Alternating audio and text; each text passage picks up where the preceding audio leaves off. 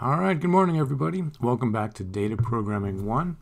As we get started, go to our webpage and download a bunch of files. Under the code section, there's a Jupyter Notebook template that you can use to take notes on. We're also going to be using that pizza program there, pizza.py. So go ahead and download that one. We're going to be working with that throughout the entire lecture. That's the main code for today. Go ahead and open that up in idle and get it ready to go. We'll also be using Python Tutor just a little bit, so you can go ahead and get that tool ready to go also. And just a quick reminder, our exam is scheduled for next Wednesday, November 4th. There'll be an email coming soon with the exact timing that it'll be open and all the other questions you may have. All right, so the topic for today is error handling. One of the things we're going to focus on is learning how to crash more. How many of you guys out there need help writing code that crashes more often? Who wants their code to crash more? There's some good reasons why we might want our code to actually crash. It's not the worst thing in the world. It's actually far worse to have code that produces a reasonable looking answer that's actually wrong. How many times have you guys run our test.py script to check your answers for your homework to find out that the answer you got, it was producing a number, it looked good, but then when you ran the test.py, it found out that it was actually the wrong answer. Now, a lot of times code will contain semantic errors, which produce the incorrect answer because of some other misunderstanding. It's not a runtime bug that's going to cause the code to crash. Suppose for a minute that after you complete your university experience, you go and get a job as a programmer working for an engineering company that makes brackets. And they're designing a brand new bracket to hold up the overhead compartments on airliners. And it's your job to do some simulations to decide exactly how thick the material needs to be so that it's strong enough that it doesn't break. Now, if your simulations come back with reasonable looking numbers and you pass them on, and they start manufacturing brackets, and then the overhead bins fall on people filled with luggage when they're flying, that'd be just terrible. And if your program produced something reasonable, but it was an incorrect answer, something that looked like it's plausible but was actually wrong, it would be so much better if your code crashed instead of producing the incorrect result. So we're going to learn how to turn semantic bugs into runtime bugs, which will crash using the assert statement. All right, we're also going to learn how to crash less. Sometimes there are perfectly reasonable things that we expect to happen that we want to just be able to deal with. There are errors. If the user, for example, puts in some bad data, we want to be able to just tell them, hey, that's bad data, try again. So we're going to learn about exceptions here, and we've been seeing exceptions every time our code crashed. Those crash messages, the trace back with the code crashed on line 9 with a key error called from some function on line 18 or something like that. There are circumstances under which we expect code to crash, and what we want to be able to do is deal with that and move on and not let it completely ruin the program. We want to be able to carry on and move forward. All right, so I just want to go ahead and introduce this pizza analyzer program and talk about it a little bit. First up, let me just go ahead and pull this up in idle and we'll run it and we'll start playing with it that way. Then we'll walk through the code and take a look at all the different pieces. All right, so I've already downloaded all those files from the website today. Here we are. I'm going to go, shift right click to bring up PowerShell. We've got idle, and this is the pizza.py. There we go. Now, I'm just going to go ahead and run this. Run module F5. That's right, I knew that. So the first thing this is going to do is ask us for pizza diameter in inches and the slice count. So let me think. Diameter of a pizza. What I want to do is be able to put in some data, some numbers, so that I know that it's working. So if I put in like a 4-inch diameter pizza, I take that divided by 2 to get the radius. So the radius is 2 pi r squared gives me 4 times pi, 4 pi. So if we cut that into 4 slices, so 4-inch diameter cut into 4 slices is going to give me 3.14, basically pi square inches of pizza. So it looks like it's working. It's basically, it asks for the size of a pizza, how many slices we're going to cut it into, and tells me how many square inches of pizza we get. Let's try something a little more reasonable. Maybe a small size pizza, 10 inches in diameter. We'll cut it into 6 pieces. We see that each slice of pizza has 13 square inches of pizza for our enjoyment. Okay, so I'm going to do Control C to quit that. Now let's go back to the slides. I believe they're still open right here. And just take a look at what's going on in the code. I like this one, it's color coded, and I've got my questions over here. So first thing we're going to do is we see that we're going to be importing math because we use pi right there. Then we're defining 2 functions, pizza size.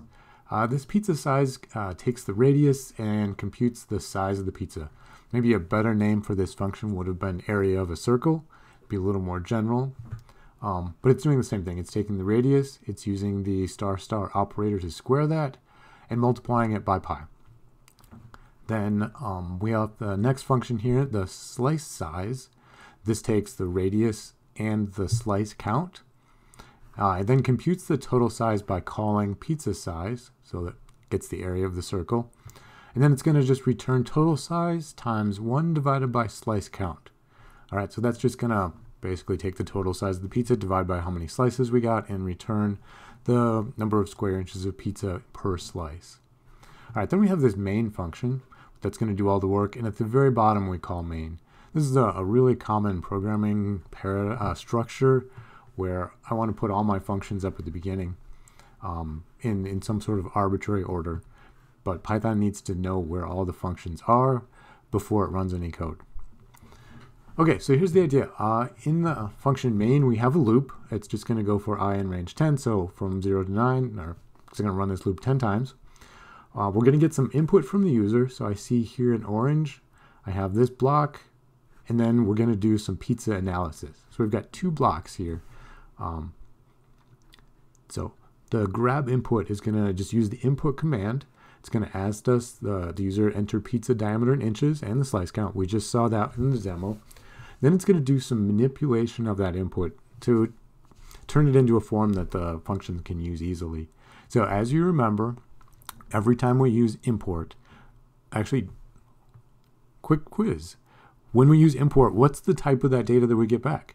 If I typed in 4, 4, what is the type of that data? And if you said string, you are correct. Input always returns a string.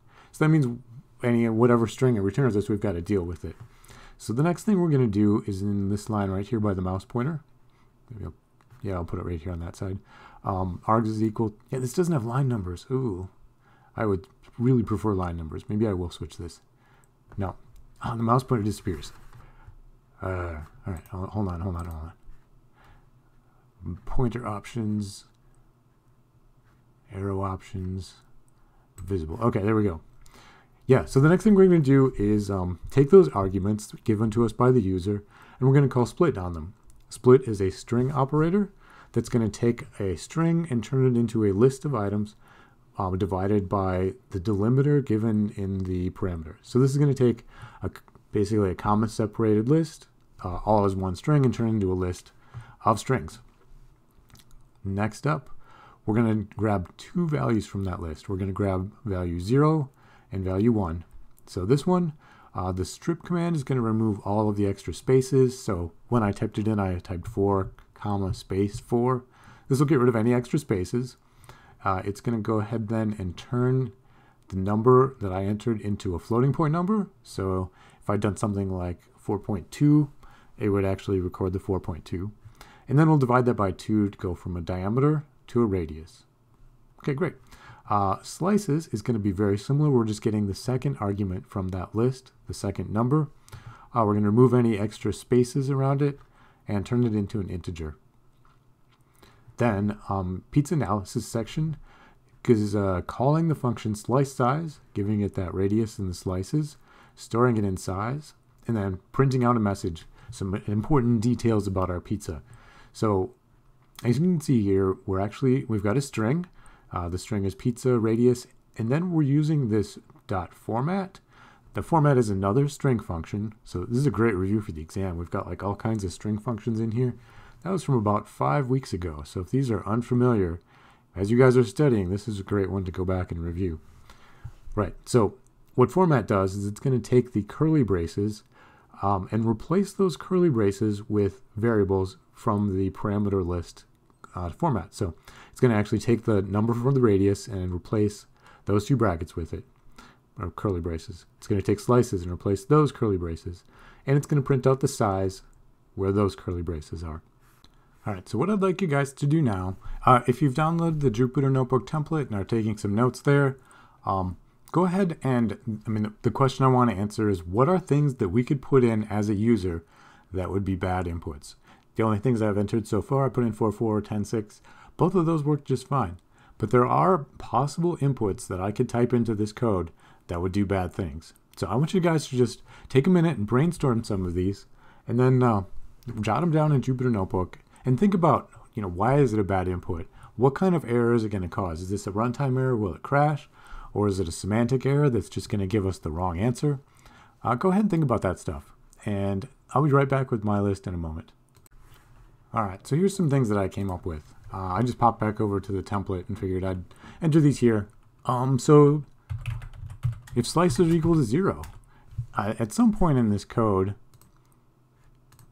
we divide by 0 slices. Yeah, right there, slice count. We're dividing by that.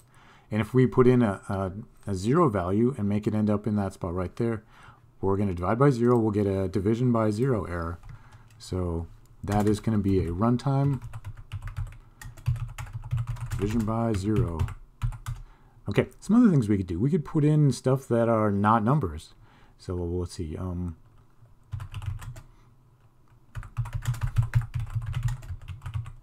Non-numerical data. This is going to give us a type error.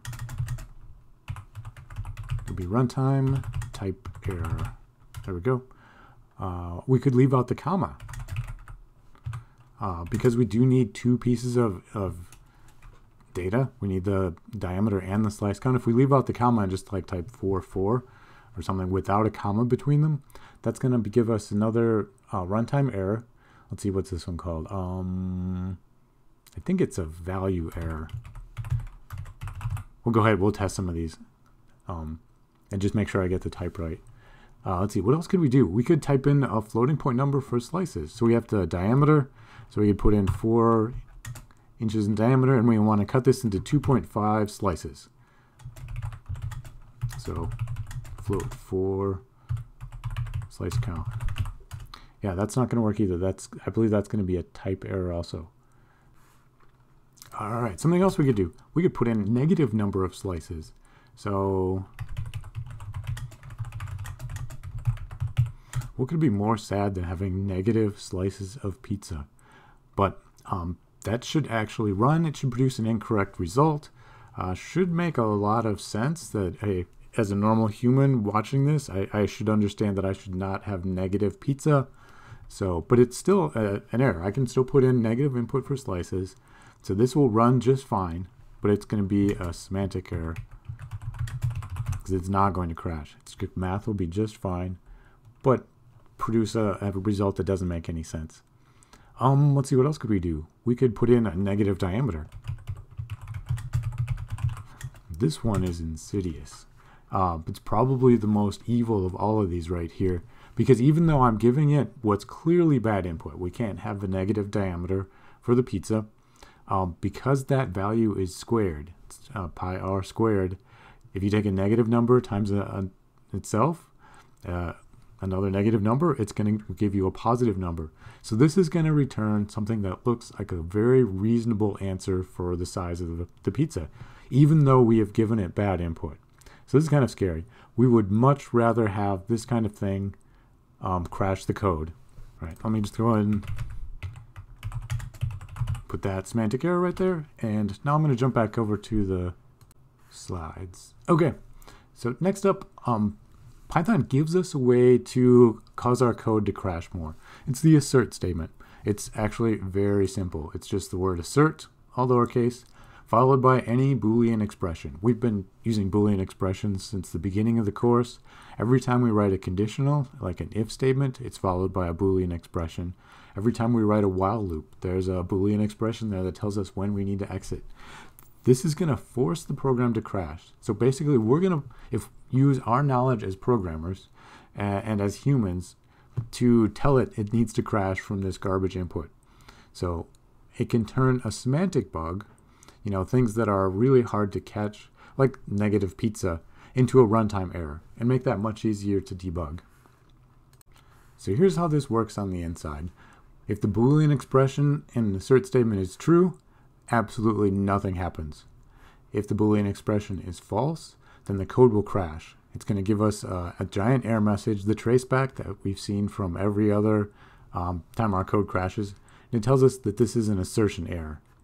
Okay, just a little heads up that this does cause your code to run a tiny bit more slowly, like imperceptibly slower, because it's got to evaluate this Boolean expression. And it's possible to disable all assertions. A lot of times programmers will use these while they're in the process of developing code, but then when they put out their release mode for the public, they'll disable all of the assertions to improve performance. And sometimes other people will disable the assertions. And so you can't count on them being there when you give away your code, because other people have the power to turn them off. All right, so before we go ahead and add assertions to the pizza code, let's just take a look at a little bit, just a few examples, I guess. So some things like this: assert x is greater than 0. If x is actually greater than 0, then nothing happens. If it's true, nothing happens. The moment we find something is false, so if x is negative or 0, it's going to crash. Assert items not equal to none. So this is just going to verify for us that items actually have some data that we can continue on with. Assert age in person. Here we can assume that person is a dictionary, complete with a bunch of different pieces of information about the person. Age is one of those. We just want to make sure that they've actually entered an age. And here we go. Assert length of nums. Mod 2 is equal to 1. This is going to check to make sure that the length of our list numbers is actually an odd number, 1, 3, 5, so that when we divide by 2, the remainder is actually 1. All right, so we're going to go ahead and go back to the pizza example, and we're going to add assertion statements so that it crashes if the diameter is less than 0 or the slice is less than or equal to 0. Let me pull that up real quick.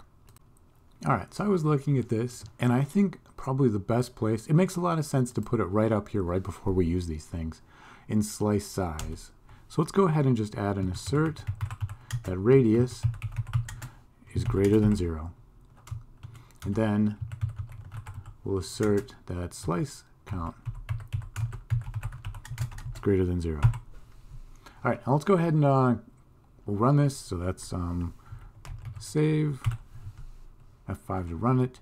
Now we're over here on the bottom, enter pizza diameter. So let's just go with 4 and make sure this still works. That looks good to me. All right, now let's try adding a negative radius. So -2. Can't actually see the code. Hold on, let's make this big. There we go. -2 and 4. 5. Go with 5. And we can see that it instantly crashed the moment I did this. All right, so we can see from the traceback that function main was called at line 25. Here it is, function main called at line 25. Inside of main, we called slice size on line 21. And then on line 7, there was an error. It's this assert radius greater than 0 is an assertion error. All right, let me go back and just demonstrate some of these other problems. So first thing I'm going to do, I'm just going to put this back. I'm going to comment out these 2 assertions, and then we'll just see what type of errors we get when we do some of these those experiments that we were thinking about at the beginning. So I'm going to save this. I'm going to run this code. We'll bring this up. All right, so some of the things that we were thinking about trying. 0 slice count was one of them. So if we have a 10-inch pizza with 0 slices, we're going to be dividing by 0. So that is a 0 division error.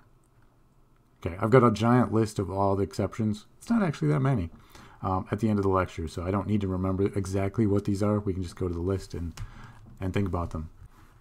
All right, so I just restarted it. We could also put in something like a comma a, and that's going to give us a value error because we can't convert from a string to a float. And that's going to be happening in line right here as soon as we're trying to convert from a string to a float. All right, if we go back over here, run this again. I'm messing up. Back here, run this again. let's see, what were some of the other things? Oh, we leave out the comma. So if we just do 4, this again is going to, could not convert string to a float. So it's trying to take this string, the entire thing, and turn it into a float. It needs to be an individual float number inside the string in order for this to work. Let's do a slight variation on that. We'll just start this again. What if we did that? We just accidentally leave out the comma there. This error doesn't pop up until we try and access argument 1. This is a list index out of range, so an index error. Let me take a look at the code real quick for that one. So in this case, I've only put in one number. I didn't give it 2 numbers. And so that's fine. Input is going to read one number. It's going to return it as a string. Split is that string function. It's going to work just fine.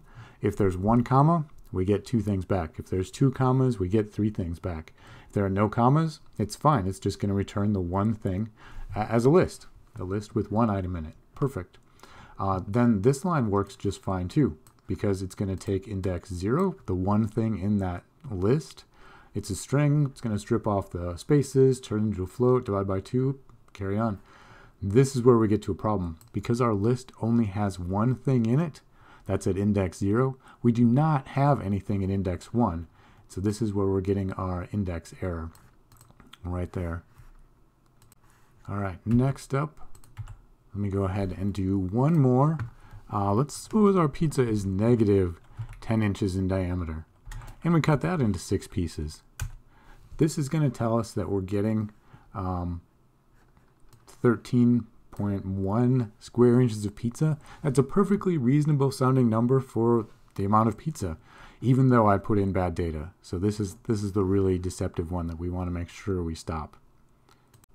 All right, so I'm just going to come back. I'm going to put my assertion statements back in, and I'm going to test those 3 of those examples again. So save this, run it. Down here at the bottom, enter the pizza. What if the diameter is negative? Do the big one first. And we cut that into 6 pieces. We want this to crash. We don't want it to give us a perfectly reasonable 13.08 value. And again, indeed it does. It crashes right there. The traceback tells me exactly where it's coming from, and the error we're getting is an assertion error because I put that in myself. All right, next up, let's run this one more time. Let's do, that was the negative. Let's try the divide by 0 one. So a 4-inch pizza cut into 0 pieces. Again, this is going to crash also. Now it's not a division by 0 error, it's an assertion error, and we can, that's the one that we put in. We asserted that slice count was greater than 0, otherwise it's going to crash. So I was just thinking, this might not be the best way to deal with this particular error, and we're going to learn more about this before the end of the lecture. But just having a generic assertion error, this doesn't tell us a whole lot about what's going on. And my guess is there's a lot of you out there who are thinking, why not just use an if statement? That gives me a whole lot more control. I can actually have it print out some sort of message to let the user go back and fix it. The answer is that this is just quick and dirty, easy way for us to stop things from running. We'll learn a little bit more before the end of the lecture about how to upgrade this to give it more power to do that. And I was just thinking that in this case, that divide by 0 message that we got when I left it was probably actually more useful than just a generic assertion error, because it doesn't actually give us any information about what's going wrong. So that's coming up before the end of the lecture. But first, I want to go on to that second question that I asked at the very beginning. What if we want to keep going even if there's an error? What if the user gives us some bad data? We want to be able to deal with it and tell them, hey, that was bad data. Why don't you try again? We can't divide by 0. Can't have 0 slices. So Python gives us this try except structure that lets us do exactly that. The syntax, suppose I have a function here called flaky function that's going to have some sort of problem in it, like a divide by 0. We can use this structure, try, and then run the flaky function. If there's any error that pops up, it's called an exception, and we can catch that and do something, any sort of error handling we want. And heads up guys, anytime you guys do any error handling, any sort of accepting any clause like this, it needs to print something out. That's just good practice. If you catch an exception and don't print out anything, then it's like hiding the bugs. And that makes it even worse.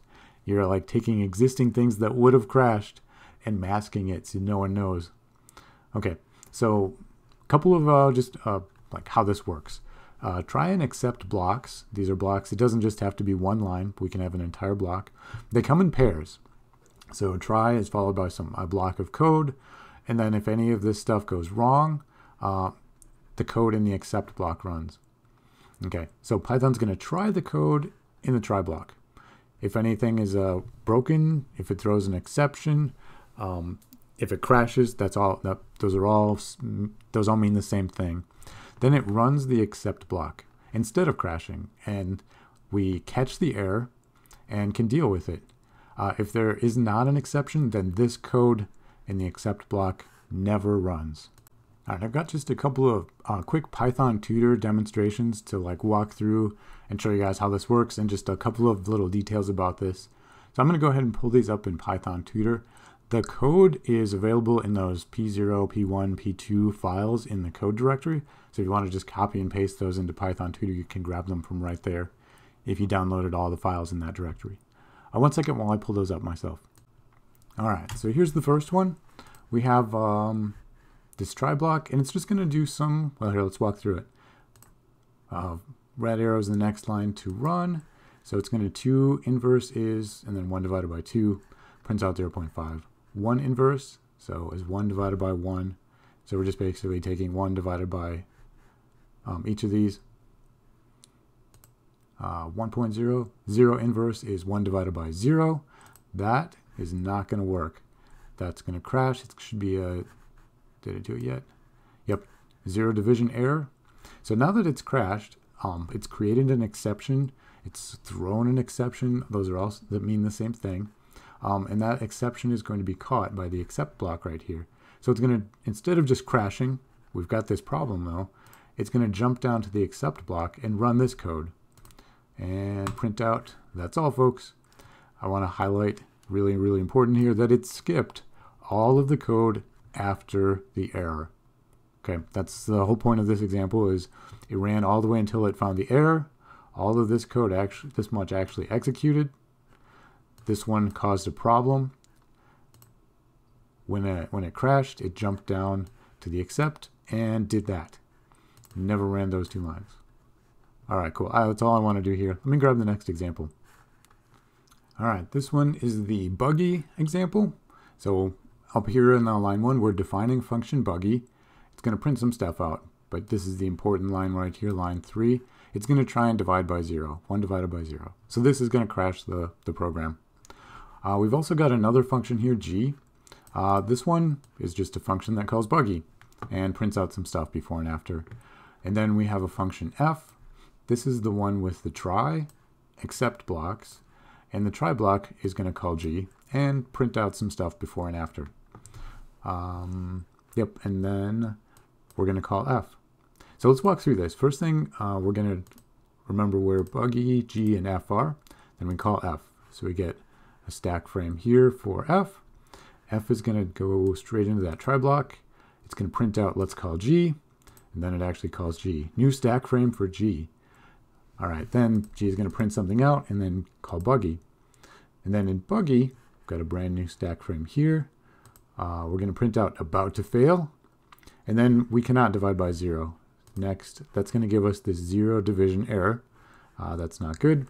So at this point, Python is going to look first in this function and say, was I in a try block? Can anybody help me out? I've got an exception. 0 division error, help anybody. And buggy can't do it, of course. So it's going to exit buggy immediately and then go back up to g. So this line never prints. There was an error message. It goes up to g. And in fact, we can, when I click next, I believe the stack frames in Python tutor actually pop off. So return value none, g. G can't deal with it either. There's no try except here. So there's nothing G can do about it. There's nothing in this stack frame that's going to help us out. So return value none. It's going to return instantly without ever printing out the after buggy. And then we're back up here, and haha, hey look, G was in a try except block. So now I've got this exception returned by G, and the moment that happens, we're going to jump down to the except line and print out that didn't go so well. There it is, and then that should be the end. Yep, there it is. Okay, so what I want to point out here is that Python is going to try and solve the exception as close as it can to where it happened. So if it's in a function, it's going to look for a try except block around that code. If it doesn't find one, and then it goes to the function that called it. If it doesn't find one there, it's going to go to the function that called that until it does find one, or it exits all the way out of the global frame without ever finding something. If that happens, then it actually crashes the code, crashes your program, and sends that traceback message to the console. Let me go ahead and just add in right here, try, and then accept.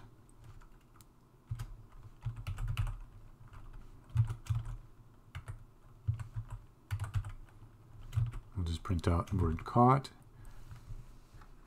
and that will deal with it. And then we'll go ahead and run this again. So this is going to take care of it right here inside of Buggy, and it will never need to go back up and get to this point right here. All right, so let me go back to first.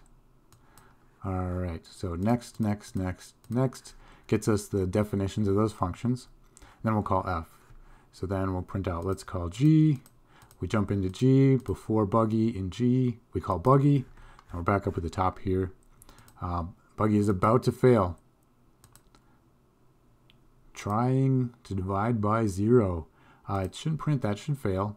But instead, we're going to jump down to this except. It's going to print out that we caught the exception, and then it's just going to carry on. So it's going to actually print out this Buggy oops. Okay, then it's going to, that's the end of the function, returns none. G is going to now continue by printing out G after Buggy, and then we finish up with F, reporting that G returned normally. So, yeah, the point was that it's the closest try except block that deals with it. If it's not in the immediate function, then it just starts returning all the way back up until, you know, it finds some place that can deal with it or it crashes. All right, in the pizza code, there's really two main places where we might want to catch problems and then carry on and let the user try again. The first one is entering input. We found it was easily possible to put in bad input by like only putting in one number or by putting in some text, something that wasn't numbers. So here's what I want to do here. To deal with that, we're going to put all of this getting input code in a try block. And we'll put in the math too that deals with it, because that's where the problems are going to, this is where we really saw the problems arising. So we'll put an except here, and we'll just print out a message for the user. Print bad input. Please try again. All right, quote and parenthesis. There we go. There we go. Let's upgrade this a little bit. It's really bad. Try again. And we'll make that a sentence. Okay, that's looking good to me. Okay, so what's going to happen here is we'll go through, we get some input. If it's bad, it's going to print out this bad input. This is in a loop right here, so they're going to get another chance. But it's going to try and run this code unless we do something to skip it. Think hard. How do I skip code and go to the next iteration of a loop? Quick review. If you thought of the phrase continue, you are absolutely right. This is a really, really classic structure. Try, accept, continue being the last line of your accept block. We see this all the time. This is a really common use programming pattern. And again, every time I ever write accept, if I have an accept block, I put something that prints out some information for me so that I know that I actually hit that and it doesn't hide the mistakes. Okay, so this is the first one. The other thing that can happen is not just user input problems, but like math error problems. We tried to deal with those up here with the asserts, but let's go ahead and just, if we actually find that there's a problem, the assertion is going to generate that assertion error. We want to catch that and deal with that also. So I'm going to go ahead and take the pizza analysis section. We'll put this into a try block, print that out. And now in the accept block here, I need to print something. Print analysis error. Good, that should work. And now this is the end of the function, so I don't actually need to do anything to jump back up to the next iteration of the loop. If I want to, I can put continue here, but it's completely unnecessary. This is the end of the loop. All right, let's go ahead and save this and try running it. So first thing up, enter the pizza diameter. I'm just going to put in A, and A will give it A, comma A, 2 characters. There we go. Bad input. Please try again. I think the last time we did this, we got a type error. Let's try 44. Again, bad input. I only gave it 1 number. Let's see, what are some of the other things? Let's try negative diameter, -4, and cut that into 6 pieces. Analysis error. So instead of crashing, it's letting us try again. What else we try? I can't think of anything. I'm going to just carry on. You guys at home, do some more experimenting. Try some of the other bad things that you guys thought of. And just do a little, experiment. Try and see if you can figure out what type of error is going to cause things to crash in which direction and whether they're caught or not. All right, so I'm going to push Control-C and kill this and then move on. But there's a problem here. Check this out. If I push Control-C, it's not actually accepting that keyboard interrupt. It's catching it as user input and recognizing that it's not the right format, and it's asking me to try again. That's the exact reason. Here, that's the exact reason I put this in a loop that only goes through 10 times, because I knew this would happen. And I don't want to have to like completely close idle and open it back up again. So that's why this was a loop instead of a while true statement to give me that infinite loop that I would just kill with Control-C, because that would fail an infinite number of times then. So my try except block right here, this one, is a little aggressive. It's catching too many things. I don't want it to catch the keyboard interrupt. I want that one to go through and actually crash the code so I can get out of it. So about to go learn a little bit more about this try except, how to be a little more specific so we can tell it which kinds of things we want to go through. All right, that's coming up soon. Let me see. All right, first up, how can we get just a little bit more information about the exception when it happens? What if we want to know the reason? Okay, here's the version we just had. Flaky function, print error, or whatever else we're going to do. In this case, to upgrade this a little bit, the arrow missed. All right, but it's supposed to be pointed right here at E. Here's what we're doing. Instead of just writing except with a colon, we're going to say exception as E. So this is going to get an exception object, and that exception object describes the problem. It's going to tell us what kind of error or what kind of exception happened. And we can print that out because this exception object E can be turned into a string that we can print. Okay, just want to point out that there are lots of different types of exception objects. This is the most general. It catches pretty much all of them, and can be exceptions of lots of different kinds can be assigned to this. If we want to be a little more specific, that's coming up in a few minutes, but right now just note that this is going to catch pretty much everything. This exception object is going to describe the problem, and we'll just print that out. Let's go back to the pizza code and add this. Right here, perfect. Okay, so right here, I just need to add exception as, and then I just need to give it the name of a variable. This is my choice. I'm just going to shortcut that E. This one is the type of thing I'm catching. So here, like if I wanted to create a list, I would actually use the word list. I'm creating an exception, so this is what I'm creating. So please try again. Let's go ahead and print out the type of the exception. So error, and then we'll call that string E. And then we'll also print out type of error.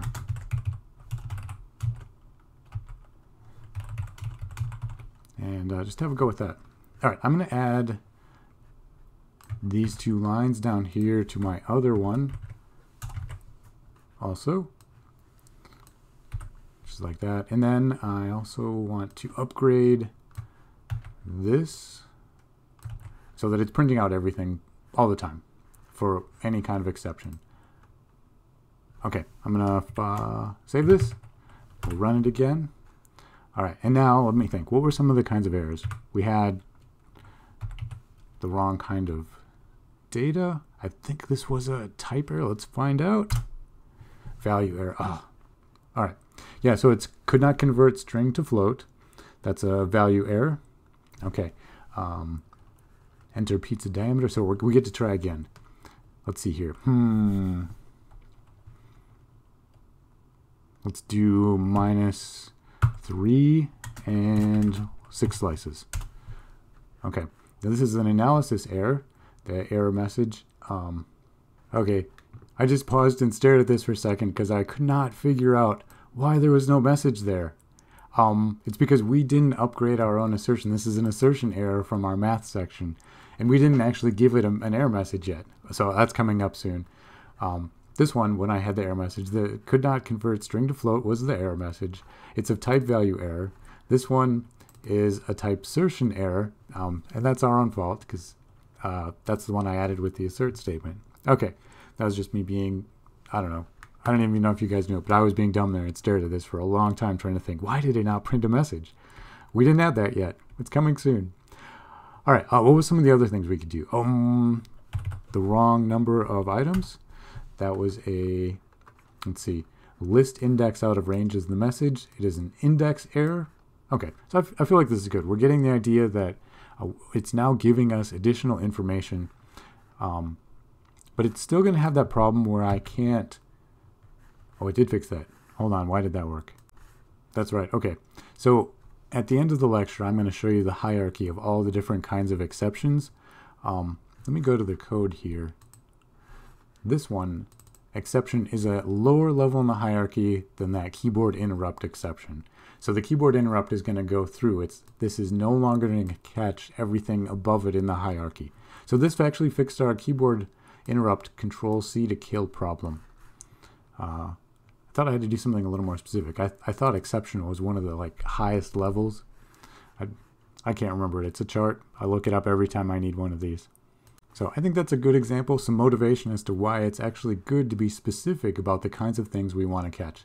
Exception, this kind, is very general. If we want to upgrade that to, only catch certain kinds of errors, hold on, let me pull up the slide. But if we only want to catch certain kind of errors, instead of just doing exception as E, like I've got right there, I can actually give it a little tuple of different types of exceptions that I would like to catch. So I can say value error, index error. It's only going to catch those two things now. And this is good because those are the ones that I am prepared to deal with. And I'm going to let the user try again if they make those mistakes. Any other mistake that comes through, we actually want the code to crash. If I have a mistake like in my own code, if I misname a variable or something, if that's the reason it's crashing, I don't want to give the user the opportunity to try over and over and over again when I made a mistake and have the name of one of my variables wrong. Let's go ahead and demonstrate this. Let me pop back over, and I'm going to go ahead and just add a mistake right there. So now arg's got upgraded a little bit. It's got some extra letters. Now if I save this and run this code, and put in some bad data, it's giving me an error, local variable args unreferenced or referenced before assignment. This is clearly a problem with my code, but it's going to say, okay, why don't you try again? I don't want that kind of error to be caught. I don't want errors in my code to be caught. I want errors in user data input to be caught. So I'm going to go ahead and put this back before I forget. And now what we want to do is learn how to be a little more specific. So here I'm going to be adding the tuple value error and index error to the code so that it's only catching those kinds of things where we want to give the user the power to try again. Yep, and we do not want to catch name error or other bugs in my code, and not the keyboard interrupt. We want to be able to quit. And please remember, a good guideline is to be as specific as possible, to catch the ones that you're prepared to deal with and let everything else crash. And always print something out so the user knows there was a problem. Basically, if we put a try except and then don't print out anything, it's actually hiding potentially really bad things. All right, let me go ahead and do that to the pizza code. All right, so right here, instead of exception as E, I'm going to go ahead and put in a tuple. So I've got the parentheses. And then the two types that we are prepared to deal with here are index error, when they put in the wrong number of arguments, and value error, when that was the one where if they type in something that could not be converted to a float or an int. All right, so let's go ahead, let's just test this much. So I'm going to save and run this, restarting slice count. So now if we put in the wrong type of data, it's still going to catch that. It's catching value errors. And if I put in the wrong number of items, now it's catching that index error. So this looks good to me. We're catching very specific things. I fixed the typo in my code. But let me go ahead and put that back in and demonstrate. How do I get back there? Right here. Let's go ahead and put this back in. Save this, run it. And now if I type in 44, what I find is that it's going to actually really crash and give me a real error message about the bug in my code, which is good. I want to be able to see it crash and go fix that. Right like this. Done.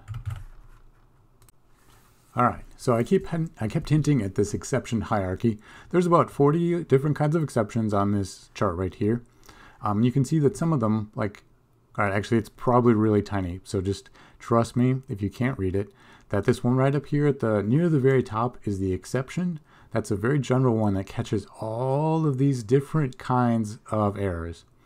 When we didn't do anything, when we just had except without, except colon, that catches absolutely everything.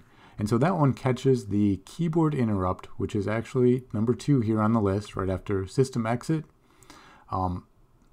The exception, we used the exception as E, is below that, so that was not catching the keyboard interrupt. So it's almost always a good idea to be as specific as possible.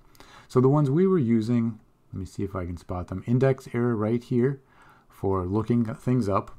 In general, there's like a one level up is the lookup error, which will catch both like index from a list and key errors from a dictionary. So we want to be as specific as possible when we use these so that we're not catching things that we are not prepared to deal with. All right, so next up, what if we want to produce a specific kind of error? So there was assertion was great for just like crashing the code. That's great for while we're going through developing things. If there's a mistake, we can spot it. Or if we run into something where we are like 99% sure that this will never happen, we can just put in an assert so that it will crash should that ever happen. And then we can deal with it. Otherwise, if we're pretty sure we don't ever have to deal with this corner case, we can leave that part of the development till later and wait till the customers complain, and then we can go ahead and fix it. But if it only affects 1% of the customers, do we really want to invest a lot of development time right now? Or when we can just put in one line, crash the code, and then come back later? But frequently, it could be really useful to put in a specific kind of error, not just the generic assert. So that's what I want to do now. A moment ago when I was talking about how, wow, where's that error message? Why is it not printing? That's because the assert is very, very simple. It just crashes. It's not gonna actually give me that extra information. So in order to do that, instead of just calling an assertion error, it would be more useful to get a more specific type of error. So to generate any of the rest of these, to basically have our code generate an error, the way we're going to do that is using the command raise. So there's a lot going on here. Version 1, this is the one we had, just quick and dirty, using assert. So here's the pizza slice size function, just a small piece of it. If radius was greater than or equal to 0, then we're good. We're going to continue on. So in this version, we're going to say Okay, so if this is true, it continues. What we want to know is if it's bad, so if radius is less than or equal to 0, then we're going to have Python create this exception object. And the way we do that here is keyword raise tells Python this is where the exception happens. This arithmetic error is the type of the error. So we are creating an arithmetic error object.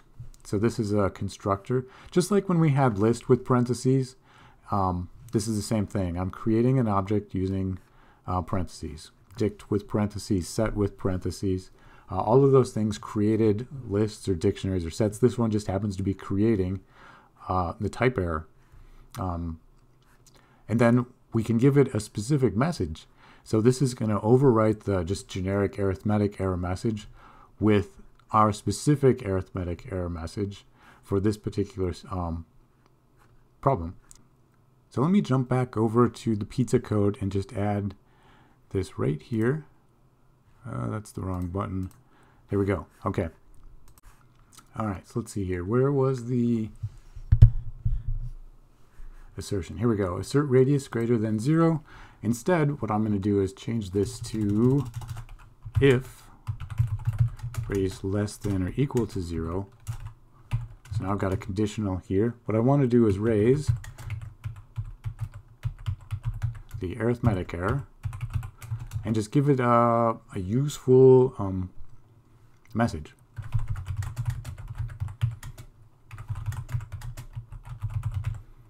Need a positive number of slices. All right, I think this is the only one I'm going to put in. So let's just go ahead and run this and try it out. Let's see here. Save, run. Now here we go. At the bottom, we have a 10-inch pizza and 0 slices. I need a comma. That should go ahead, give us that analysis error. Wait a second.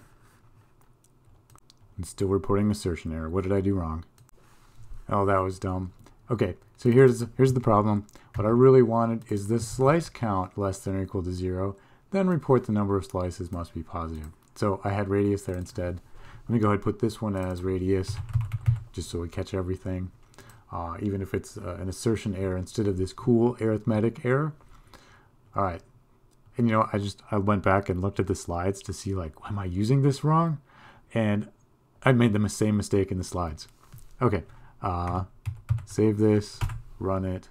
Let's try this again. 10-inch diameter pizza, 0 slices. There we go, beautiful. All right, it's great to end on a positive note. Error message is now working. Number of slices must be positive, and it's now throwing the arithmetic error. All right, exactly what I want. So very restrictive. It's only going to catch that, or wait, it's generating the exact kind of error that it's actually that I want to produce, not the generic sort of assertion error. And then we know that this is later in the code we can look specifically for arithmetic errors and deal with them. All right, so today we learned about how to make our code crash more and how to make our code crash less. So to make it crash more, we were using assertions to force a crash or to raise an exception when something bad happened. And this is going to give us a way to catch semantic errors and turn them into runtime errors so that it crashes and we can actually like learn what went wrong rather than just being given a mysterious, maybe correct answer that is actually not correct. And then we learned how to crash less by dealing with the exceptions that are created when code crashes. We learned how to produce them with raise. We learned how to give them useful messages. We learned how to use try and except clauses to test our code. If any of that code raised an exception or would have crashed, we can then deal with it. And we can selectively deal with certain kinds of problems. You know, if we know that the user input is responsible for certain kinds of things, we can check that. If we're other kinds of errors, we want to make sure the code still crashes. So we can look for specific types of errors and deal with them. So in general, make our exception checking as specific as possible and make sure you always print something out. All right, that way we don't like mask like hide extra errors. All right, that's going to do it for me, guys. This is the last slide. Have a great day, and talk to you soon.